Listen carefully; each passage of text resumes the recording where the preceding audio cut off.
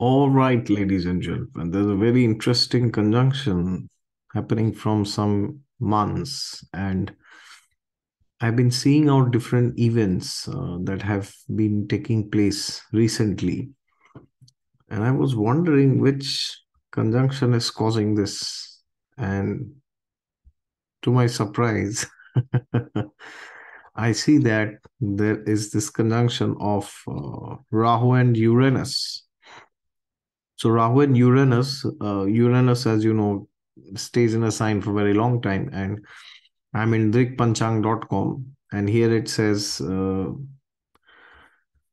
30th, Rahu will transit into the sign of Pisces. And true Rahu will transit to Pisces on November 29th. So depending on which you take, either you take true nodes or mean nodes, either it's October 30th or 29th November this year, 2023. So Uranus will still be in Aries, so that means till October, November, we will see this conjunction. And we know what these energies represent, right? So, for example, Rahu can show a lot of innovations. Rahu can show a lot of things related to artificial intelligence. Rahu can show things which are very unusual. Okay, Rahu can show things which is sometimes not very conventional or not very much accepted in society. Rahu can show borders. Rahu can show breaking of borders indeed. Okay, so as we see that when I'm making this video today, we see Moon is also conjunct. So Moon, Rahu, and Uranus, they are conjunct for today. And they will be for tomorrow also, hopefully. So what happens when this transit occurs? Actually, if you see Vedic astrology, they do not generally consider Uranus, Neptune, Pluto. But if you try to study Rahu, and if you try to study, you try to study Rahu from a Vedic perspective, and you try to study Uranus from a Western astrology perspective, tropical astrology perspective, you will see surprisingly that the qualities are very much alike. I mean, not exactly word to word, but what I have seen is Moon, or not Moon, Mars Rahu conjunction is somewhat similar to Uranus. Actually, this is my personal experience. Which means if a person has Mars Rahu in a chart together, that's as very similar to having Uranus in that house. Okay. So, for example, if somebody has Mars Rahu in the first house, I've seen, these people are very big visionaries. They can be uh, visionary in a good way, or they can be crooks or criminals of the highest order. They can be very eccentric. They can be very unusual. They can be very different. They can be very abusive sometimes. Similarly, something that I've seen from the placement of Uranus in the first house. Nonetheless, Rahu, as you know, represents things which are very sudden. That is one of the characteristics of Rahu Ketu. They are sudden and unpredictable.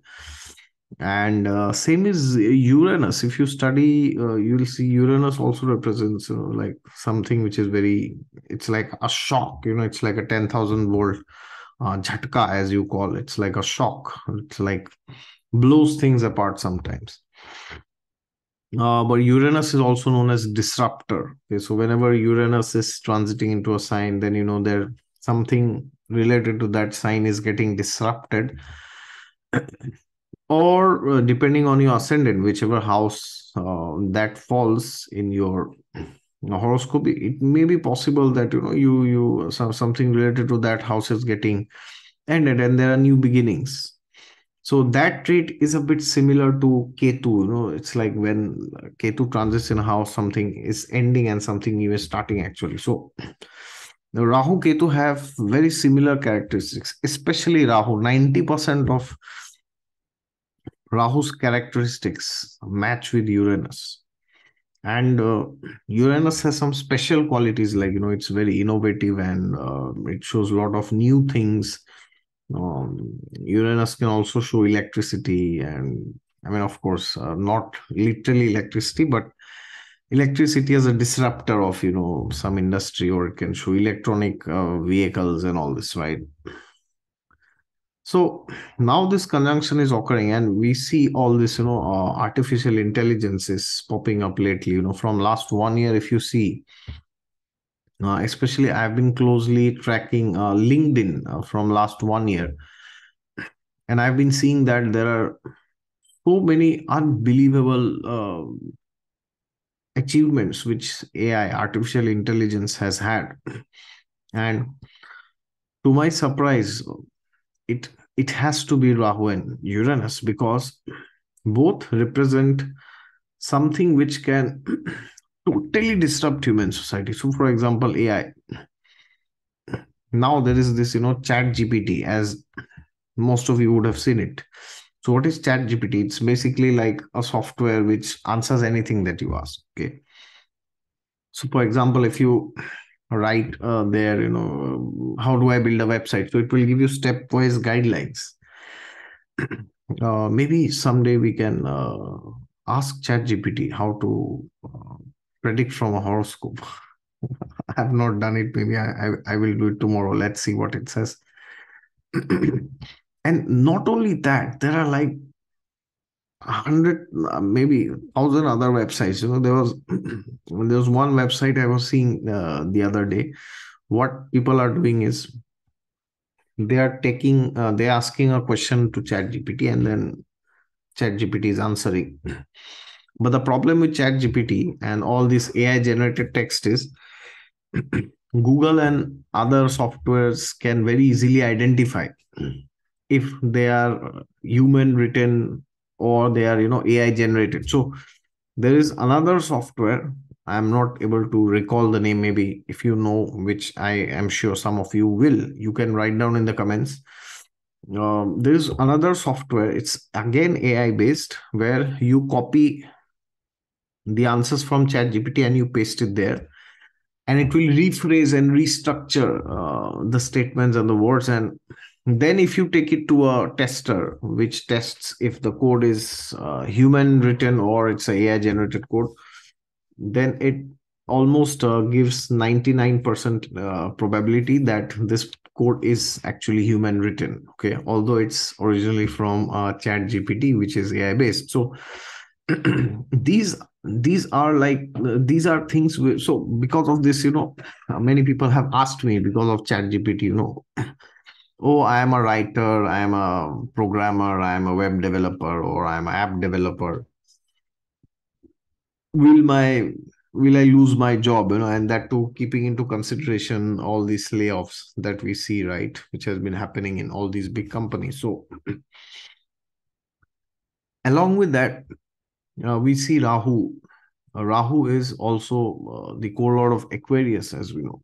So what is Aquarius? Aquarius is the 11th house, right? So is the house of desire, fulfillment of desire, is the house of wishes, dreams, hopes, aspirations. So when Rahu and Uranus are conjunct, then it can happen that a lot of our hopes and aspirations are shattered, or shattered in a good way or in a bad way, depending on the horoscope. But it is very much possible that a lot of things will be fulfilled, but in ways which are unbelievable.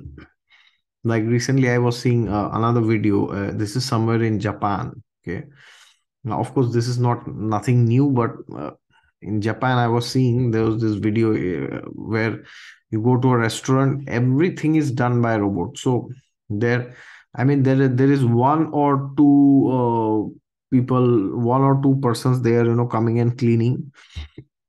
Uh, but it's fully robotic. The robots will come and serve you the food. You will order, and the robots will bring you the machine. You will put your card and the billing is done. And I don't know honestly who is doing the cooking. Maybe it's still done by humans, hopefully, or maybe by robots. I don't know by whom. But the thing is, we are seeing that there are so many different positions in society which are being overtaken by actually the robots, by AI. And AI and machine learning and all this, these are not things of the future. These are not like future trends. This is something literally which is happening right now. These are not some fancy trends which can manifest in the future. These are things which are actually happening now. And we can very clearly see that the pace at which this transformation is taking place, it's like, imagine you have something in your pocket and you ask anything to that device, to this mobile, and then you get all the answers, right?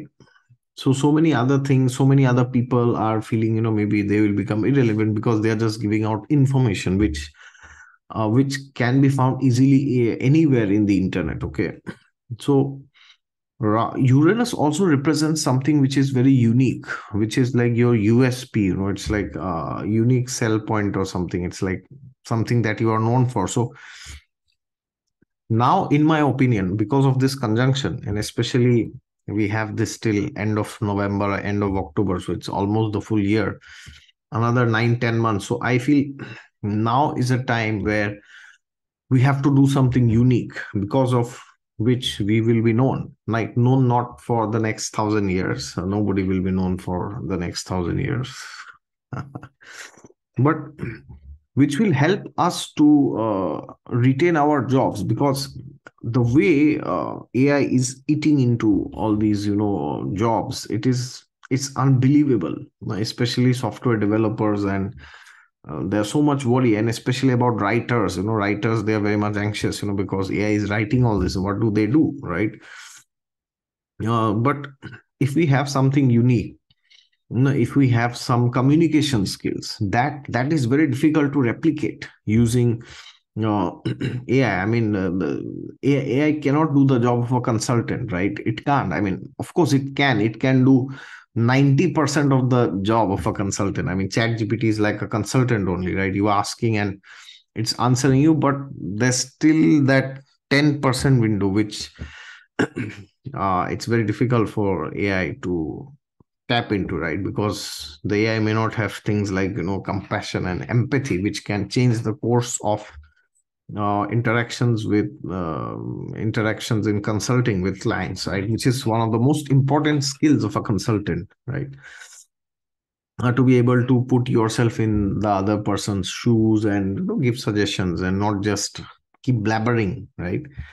So therefore, this is a conjunction which will force us to bring out the individuality in us, because it's happening in the sign of Aries. This is a sign which shows us who we are. Now, Aries literally does not represent us. It represents more like our body. Body means not the appearance. I mean, the appearance also, but our physical existence. And nowadays, things have become so much about the physical existence. Like a lot of subtle things have dwindled and degraded and deteriorated because of all this materialistic progress. So it is becoming more and more about the gross things in life. It's like money, sensual enjoyment, food, and traveling, and all these are all gross experiences, which are primarily gross, which are primarily external, right? They may or may not fulfill us internally. So therefore this becomes very important, because if you see your originality, that is coming from the sign of Leo, not from the sign of Aries. Okay, it could be to some extent, but primarily from Leo. So therefore physical existence, struggle, these things have gone for a toss, because now we are forced to invent something. And Aries and Uranus both are inventions, basically. Because what is Aries like? um, the father and mother has basically invented another child, right? So that's Aries, basically. I mean, you could say invented or created or whatever. And I mean, because every child is unique, so you can say it's like a invention which nobody does, right? Although most of the people, they behave the same way, but it's still an invention in itself, right? So therefore, now is the time we have to actually look deep down within ourselves, because do not forget, from the sign of Aries, Rahu will aspect Leo and Sagittarius with his fifth and ninth aspect, right? So, therefore, and also if you see the seventh aspect, so Ketu is in the sign of Libra, okay, and Uranus is also watching Libra. So it's like how we present ourselves to the other side. Libra is like the public. So how do we present ourselves to other people? It's not just merely the physical appearance, but it is also what kind of thought processes do we have, what kind of ideas do we have, what is that within us which nobody else can copy. Okay. uh, if we have skills which people can copy very easily, but then we may become redundant. Not may not be now, but after 10 years or 15 or 20 years, or maybe after 30 years. Okay, it depends on the age, of course. But if we have certain skills, like we can understand people, understanding humans, I think will be one of the greatest requirements of this century. And whoever can deal with humans, they will, in my opinion, they will have their way out always. Because ultimately, if you see after 50 years, maybe everything will become, all the work which can be automated will be automated, hopefully, or unfortunately, or you say fortunately, by the next 50 years. Maybe when we are 70s or 80s or 90s, then we want something. Oh, we just press a button and the food arrives in maybe 30 seconds, 1 minute, 2 minute, whatever. I mean, it's bizarre the way things are going, right? But nonetheless, if we have the certain skills which nobody can steal from us, right? It's like nobody can they cannot take away the copyright. They cannot patent it. It's us. It is our skill. It's our talent. It is our ability, which nobody can give it or take it. Then we will survive this market. Or else, if we are dependent on things like, oh, we are in a big company, so we'll never be laid off, because it's a big company, right? Big organization. It's fancy Facebook or Amazon or Google, like except Apple, most of the companies, they have fired like 50, 60,000 employees, as you have seen, right? Of course, I don't think that has happened because of this. But I think there's are certain other things, that is also because of Saturn in Aquarius. The moment Saturn entered Aquarius, around that time we saw all this layoffs culminated. It like reached the peak. Okay, mid of January around, but the layoffs were starting from before itself, due to Corona and the war and inflation and all this, like price hikes, oil especially. So but it's very important for us to look within and see what is that which we are offering, which nobody else is offering. And the moment we understand that within us, that and we explore that and we share it with others and we try to help others with that, that is the moment we will realize that prosperity is ours. All right, thank you very much, and please utilize this conjunction properly. Now learn more about AI, learn about things. The best thing to do during this conjunction is to see what you are doing in your life. Two things: you see your life, what are those things which you can do in your life using AI faster, okay, using technology, so that you can increase your productivity. That is one thing you can do. And what is that you are doing in your profession which AI can do, right? Because if whatever you are doing, everything AI can do, then that's a dangerous situation, right? May not be now, maybe after 5 years. And of course, as I said, the third thing, most important, is see what is there in you which AI cannot. Okay.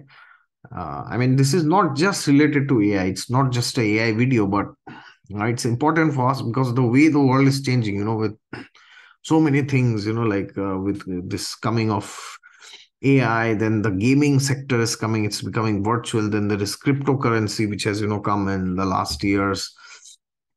And then there are all this like millionaires, billionaires, Bill Gates especially, he's buying up, all these farmlands. This is what also I have seen in the US. So we got to understand what's happening actually. Okay. I mean, not that we have to just keep on grazing on all videos in YouTube, but it's good to be aware and to understand one's uniqueness. All right. Thank you very much for your patience. If you're new to the channel, then please subscribe to it down below. And if you want a consultation, please visit my website down below.